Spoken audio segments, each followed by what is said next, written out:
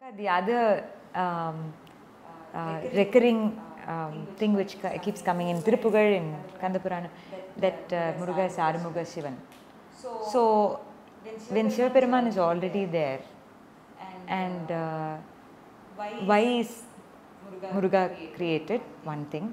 Second is when he is in his complete yoga state, the devas actually send Kamadeva to shoot arrows at him and then create desire, whereas he is beyond all of that. So what is this idea of the Supreme, which is Shiva, and you need Devi to come into the picture, and then Muruga is created from the sparks. So why is that happening? There's so much of important to all these stories.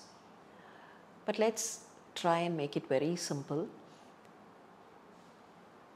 Surapadma's request was that he should not be destroyed by Shiva, but then he may be destroyed by Shiva's Amsa.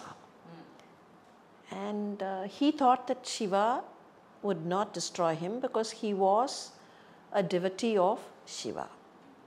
So the god is kind of indicating, just because you make pujas, just because you say that you have devotion, you cannot still be against dharma. So God has his own way of establishing dharma. And that is where Shiva Kumara comes in. It is not Shiva directly, like we tend to think one image and that is God. But then there is so much of godliness around that you try to go against dharma and still say, I am praying to you and I can do anything just because I am a devotee. God has his own way of establishing the dharma, maybe taking another form or bringing in another manifestation. And they sent Kama, the Devas sent Kama. Their way of understanding the emergence of a Shivakumara was only by a kind of man-woman unification. Correct. Right? Because that's all. Yeah, that is what goes in. We tend to think that man-woman relationship and unification only begets a child. Right. But then let's understand, God is not gender-based or gender-biased. Right. Both ways. Godliness is all-pervading. And for us to understand, godliness manifests into a kind of a Godhead, maybe a male Godhead and a female Godhead. The male Godhead is what we try to understand. Like, for a human mind, if you say abstract things, it's difficult to understand or even visualize. So for the sake of visualization, the story was given like, there is a male god and then his energy becomes the female form, the feminine form. But then there is no difference between the two. Both are united. His grace, his own grace. Yes, and that's what we say, whenever there is grace, the technical term to say God's grace is Shakti Nipadam. Nipadam is falling down. Yeah. So the grace is falling down. Yeah.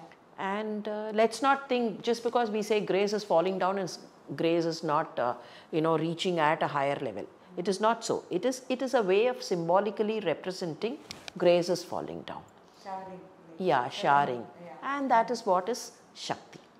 So, and to establish a kind of a visual image, the male gender and the feminine form were given. That is all. And Shivakumara originated from the eye on the forehead. And he came from fire. And we tend to think the fire which eliminated Kamadeva also gave rise to Shivakumara. And Kamadeva is the, again, the feelings and the emotions and whatever that comes out of the human mind. Right. Right. But you control that, you will be able to see divinity. Right. It is the same eye which annihilated Kamadeva, right, but which also gave rise to Shivakumara. Right. So control the emotions, control the superficial facets, and there lies inside divinity. Yeah. And it's such a contrast, Akka, because Surapadma is begetted only by desire, and Muruga is exactly where desire is subdued and jnanam comes out, or that light comes out. Right. And there's another thing that we need to understand there. The small little ball of fire emanates from the eye, from the netrikan. And then Shiva commands Agni Deva to carry that little ball of fire. Agni Deva, who's the god of fire himself, the deity of fire, is not able to hold that little ball. So he seeks help from Vayu Deva. And both of them carry, alternatively carry it to the Saravana Poigai. Now again look at the name. What is Saravanam? Saram is something to do with the bamboo family. Either it is bamboo or the nanal, which is also part of the bamboo family. And if there is a small little speck of fire anywhere near bamboo, the whole area catches fire and gets destroyed. But here there is a Saravanam, and this little ball of fire is brought there, and there is a small little pond. You keep an intense ball of fire in a small little pond, the natural reaction that we should expect is that the pond is made devoid of water. Right. All the water kind of evaporates when you place fire there. But then here is a unique situation. This little ball of fire dipped into that pond transforms itself into a small child. So it again is a kind of an indication, yes, fire, but fire when placed in love, when placed in devotion, transforms itself into flower. And that is where the child was. And then hence accessible. Then it's no more.